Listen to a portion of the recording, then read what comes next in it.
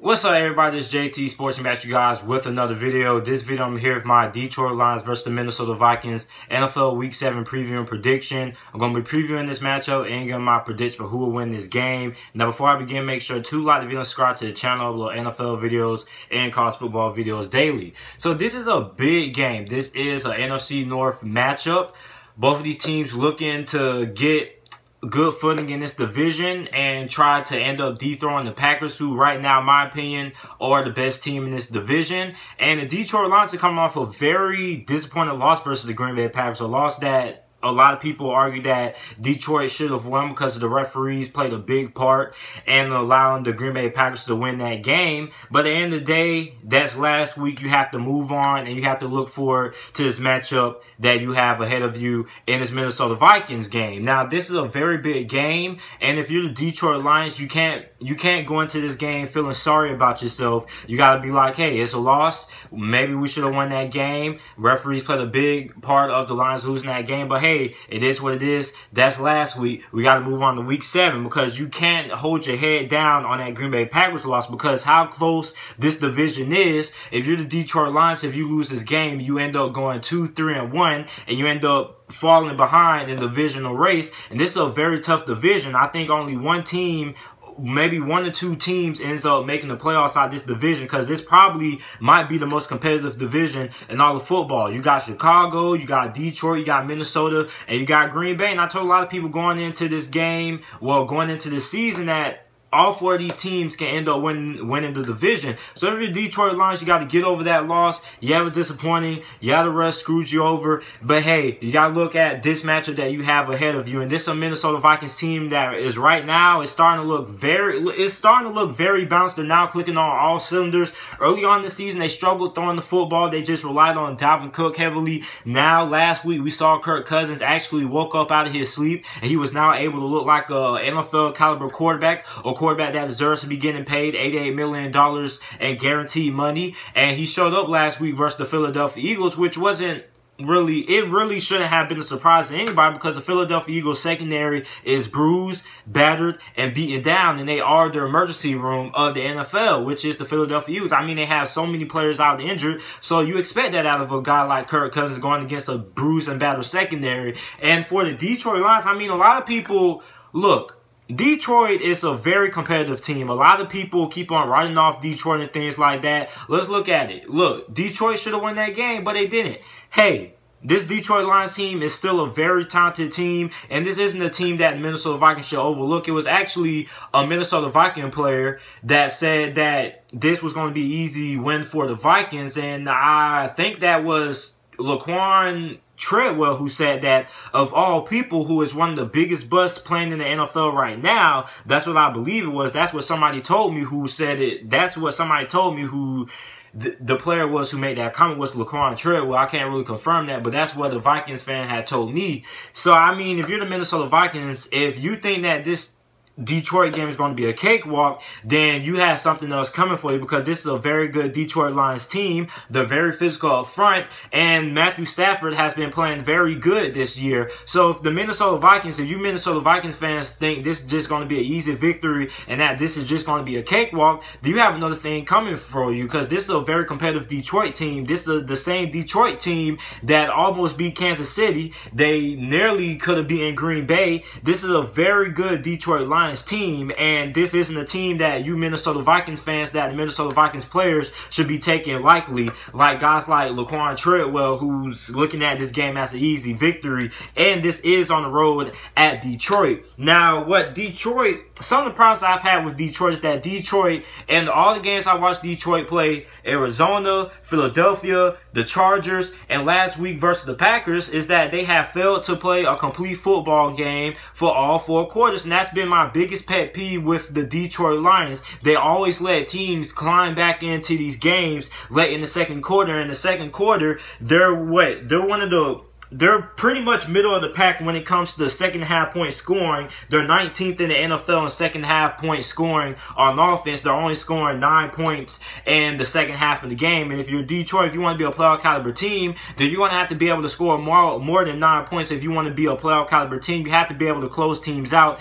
And Detroit can't really close teams out like that without letting teams get back into the game. And that's what we saw in their loss versus the Green Bay Packers. They were not able to close teams out. Now, the Minnesota Vikings, the thing with them is that they have a very good defense, but the question is Kirk Cousins going to be able to keep up the consistent play? Now, last week he had a very good game, but that was because he was playing against a beat and bruised down secondary with the Philadelphia Eagles, who basically have backups and practice squad guys playing and getting time in at those cornerback positions and at those secondary spots. So if you're the Minnesota Vikings, this is going to be a harder task for Kirk Cousins trying to replicate the performance that he had last week versus the Philadelphia Eagles and his Detroit line secondary that has played very, very well for most of the season so far. So looking at my keys to victory, what each of these teams needs to do in order to have a chance to win this game, for the Detroit Lions, their defense has to get off the field on third downs. They're 30th in the NFL and third down conversions allowed. They're allowing teams to get nearly almost every single one of their third down conversions, and on average, they allow teams to get 6 third down conversions per game. So that's not good if you're the Detroit Lions. And coming from a guy with a defensive background in Matt Patricia, he knows that you have to be able to get off the field on third downs. That is a big thing that has been killing the Detroit Lions, especially late in the second half of games. If you're in the second half of a game and a team's trying to get back into it, the last thing you want to allow that team to be able to do is convert on third downs. So the Detroit Lions defense has to get better when it comes to their third down defense. Next up, their offense has to play better in the second half. Like I said earlier, the Detroit Lions are 19th in the NFL in second half scoring. They're only scoring 9 points per game in the second half. And the Minnesota Vikings have one of the best second half defenses in the NFL. They only allow 6 points per game in the second half of games, which is third in the NFL. So if you're the Detroit Lions, I don't know what it is with their second half play calling, but I mean, their second half play calling is going to have to get a lot better, and they also need to get a lot better running the football, because look, you can't really close teams out in the second half where you need to control time possession. You need to chew out the clock if you can't run the football, and that's something I noticed with Detroit. They're not really good at running the football late in games, and Detroit needs to get a lot better when it comes to run blocking as well, because I got Kerryon Johnson on my fantasy team, and I've seen firsthand that Kerryon Johnson, the pass blocking is good for the Detroit Lions, but the run blocking is so the run blocking needs to be a little bit more better for the Detroit Lions to have a little bit more success running the football. And if Detroit wants to be able to close some of these teams out in the second half, then they're going to have to be able to run the football.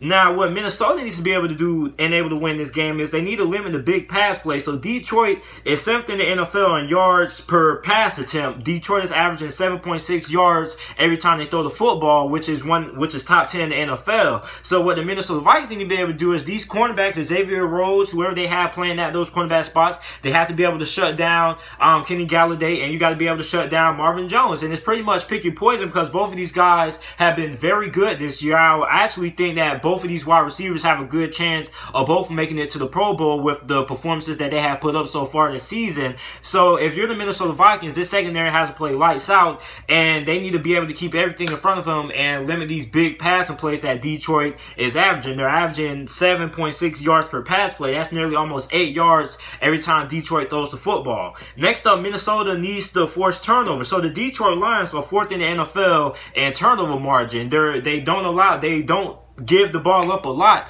that much. So if you're the Minnesota Vikings, a key to win the football game is you're going to have to be able to get some turnovers, and you're going to have to force Detroit to turn the ball over, because Detroit doesn't really turn the ball over a lot. Like I just mentioned, they are 4th in the NFL in turnover margin, so they're not really turning the ball over that much, and that's a good thing if you're a Detroit Lions fan. So if you're the Minnesota Vikings, you're going to have to force some turnovers and get the ball back into your offense hands by giving the offense some extra possessions. And the last thing is that the Minnesota Vikings had to be able to convert. Well, they had to be able to convert on third down. The Lions are 30th in third down defense, so they're allowing a lot of teams to convert on third down. And the Minnesota Vikings, they don't really have that good of a third down offense. The Minnesota Vikings are 22nd in the NFL and third down offense. So if you're the Minnesota Vikings, you're going to have to be able to convert on third down if you want to win this game. And they should be able to, because the Detroit Lions defense has not really been that good on third downs. They haven't really been able to get teams off the field when it comes to getting in third down conversion. So if you're the Minnesota Vikings, you got to be able to do that. You're going to have to be able to convert on third downs if you want to be able to win this game. So the team that I'm going with to win this game, I'm going to go with the Detroit Lions to win this game. So the Detroit Lions are on a little bit of a losing streak. They lost to Kansas City. They lost to Green Bay. And all those games have been fairly tight games. They haven't really got blown out by anybody. So this Detroit team, I think, is a very talented team. And I think since they're at home, they end up getting the win here versus the Minnesota Vikings. I think Minnesota's a very good team as well. But I just think that Detroit is going to be able to pull off this victory because they have the home field advantage, and I think they're going to come out looking for some redemption versus that Green Bay Packers game, and they're going to come out and they're going to get a very good victory here versus a very good Minnesota Vikings team. So I have the Detroit Lions win this game. I think this game ends up going in Detroit's favor. 24-20 is my final score prediction for this game. So let me know who you guys think is going to end up winning this game down in the comment section down below. Make sure to like the video, subscribe to the channel for more NFL videos and college football videos daily. And thanks for watching.